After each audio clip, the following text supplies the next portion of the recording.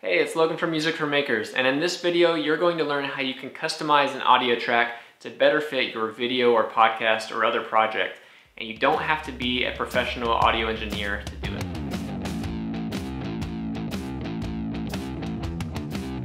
Before we can start customizing a song, we're going to need an audio editor.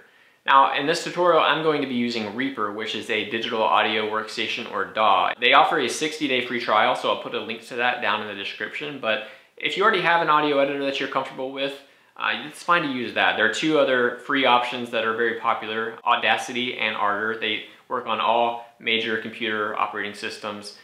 And it's fine to use one of those too, because what I'm going to cover today, the basics of audio editing, they're pretty much universal regardless of software. Now, if you're not using Reaper, some of the keyboard shortcuts or exact steps to do something might be a little bit different, but again, kind of the core essentials of audio editing are really going to be the same. So with that out of the way, let's get into it. Go ahead and open your audio editor, whether that's Reaper or another one, and import your audio track, and let's get to it. Okay, so once you've imported your song into your audio editor, it should look something like this. The first thing we're going to talk about is how to create a fade. Now, a fade, if you're not familiar, is basically when the volume goes up or down, and this can be useful especially for creating smoother transitions in your project. So, a fade in at the beginning of your project or a fade out at the end. But more importantly, especially if we're customizing songs and kind of remixing, fading can, especially crossfades, can help us really kind of smooth out things and hide any of the edits that we make.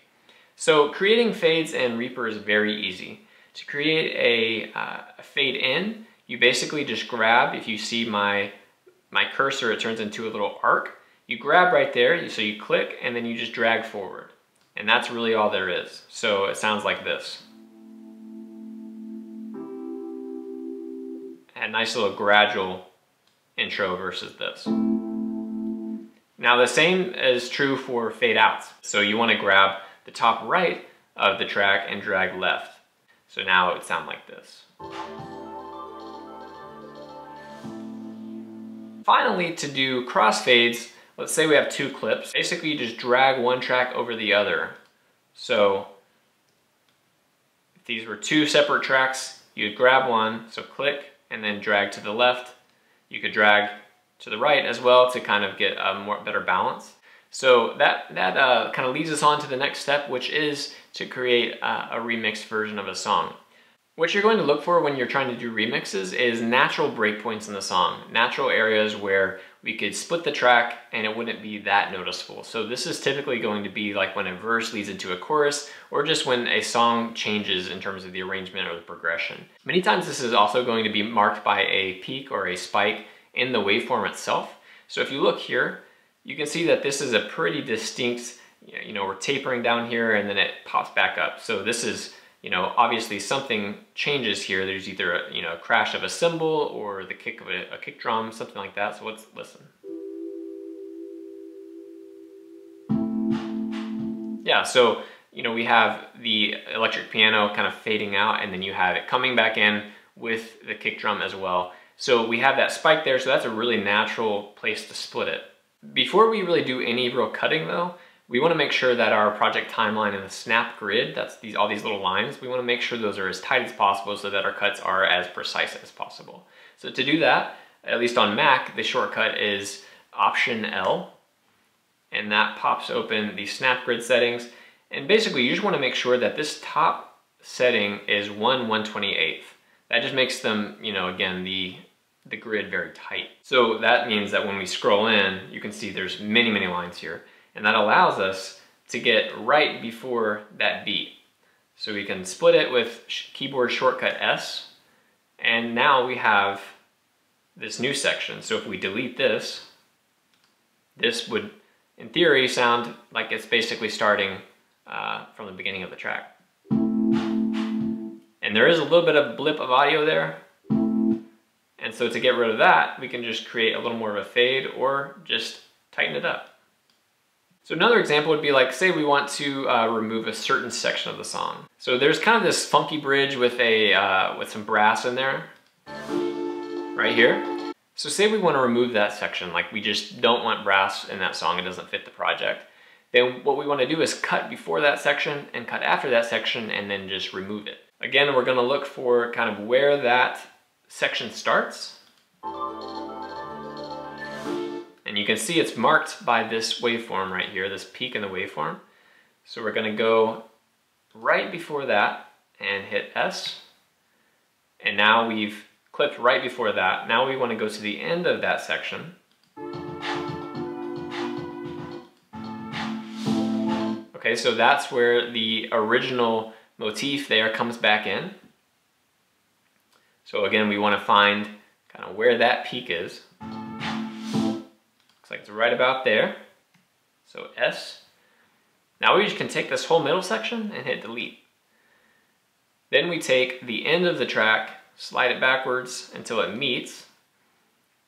And then this is where that crossfading comes in handy, like I mentioned before. So we have two tracks, and you can just click, drag to the left, click on the right side, drag to the right, and then now we're going to have a smoother transition here.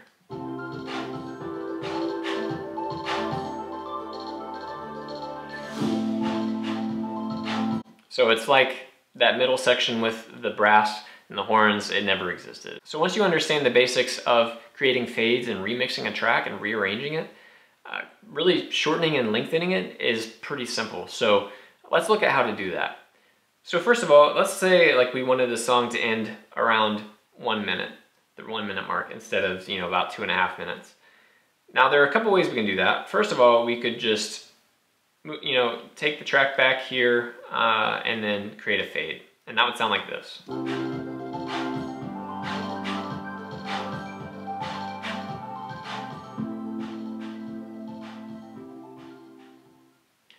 Now, that's not necessarily bad, and that could be exactly what you're looking for, but in some cases you may want the song to end naturally, you know, the way that it originally did.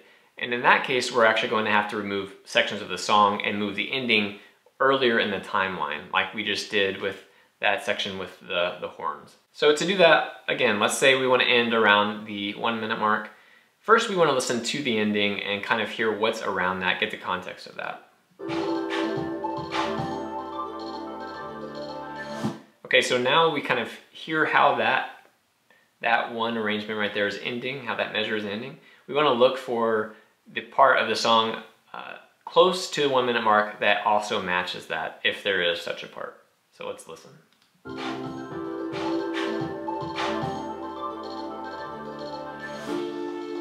Okay, so it sounds like we could actually maybe cut right before that brass section and move the ending there.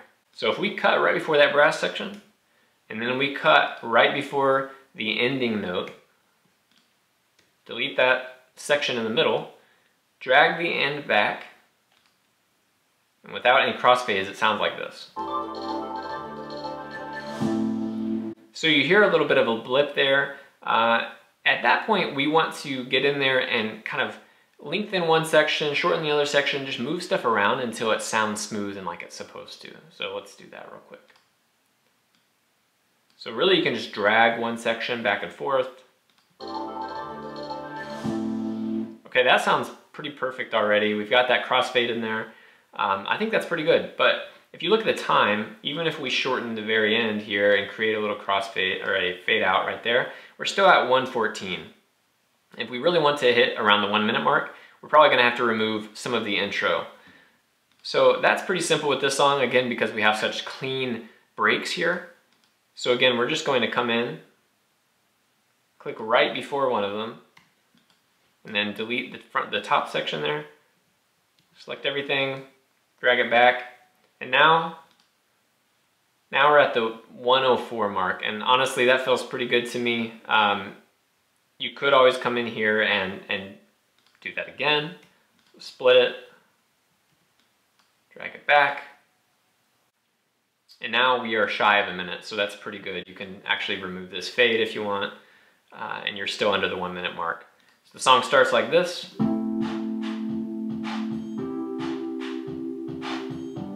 So it sounds like a natural start, it ends like this. Sounds like a natural end. There's no bridge in the middle. It's really, you know, a unique mix. So that's really all there is to shortening a song. Lengthening is just the reverse. And typically if you're going to lengthen a song, what you're looking to do is create loops within the song. So just extend certain sections by repeating them. The way you do this is, if we just think about kind of back to remixing, we're looking for sections of the song that are kind of natural breakpoints. And we want to take those and just copy and paste them. So let's say we wanted this song to be, I don't know, 3 minutes long. Then there's a few different things we could do. We could repeat the intro. It kind of just depends on what your project calls for. So in some cases, you may want the intro to last twice as long and you want the rest of the song to be half as long. And in that case, you just go in and kind of adjust. So let's say that that's what we wanted. We wanted to have the intro riff to keep playing much longer. What we would do is go in here and find the end of the intro. So I believe that's right about here. So we're going to cut right before that transition. And now we can just slide this out of the way. And keyboard shortcut here to duplicate this track is Command D. Now let's listen to this transition first. That's actually, I think, pretty good. Let's go ahead and create a transition. Let's drag this track to the right. Let's listen again.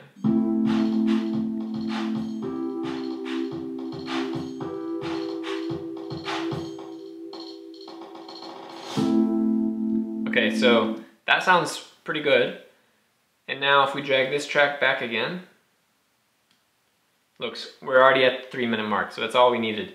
There's a third way that you can adjust the time or the duration of the track, and you have to be careful with this one because too much manipulation will become obvious and it'll actually kind of degrade the audio. But you can essentially change the playback rate to either shorten the song or lengthen the song. So currently this song stands at about 2.5 minutes. Let's say I want it to be right at 2 minutes. I could double click the track and this properties menu will come up.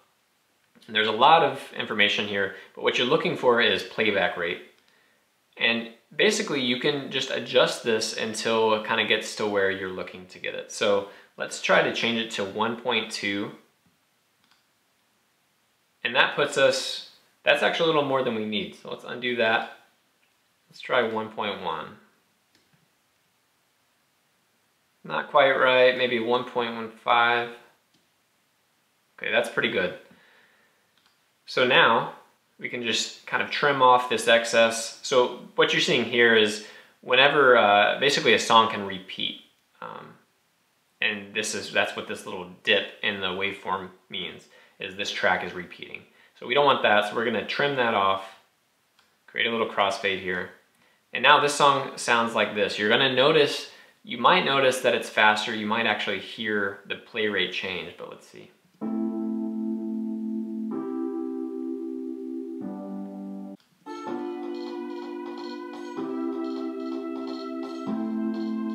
So it really depends on the song you're using and how aggressive you are with changing that playback rate in terms of how noticeable that change is going to be. If you're wanting to make a song longer, another way that you can do that and avoid all the remixing work is to start with a song that's already a seamless loop. So I went ahead and imported a seamless loop just to show you what I mean here. So if we look in Reaper, that's what this second track is.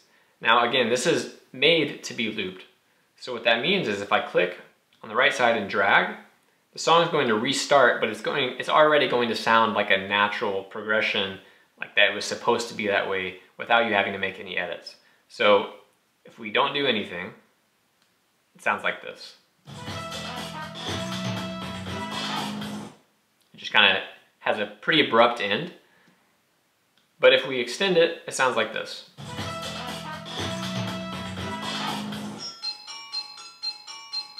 So it has a pretty natural restart to the song that's probably not going to be noticed by people.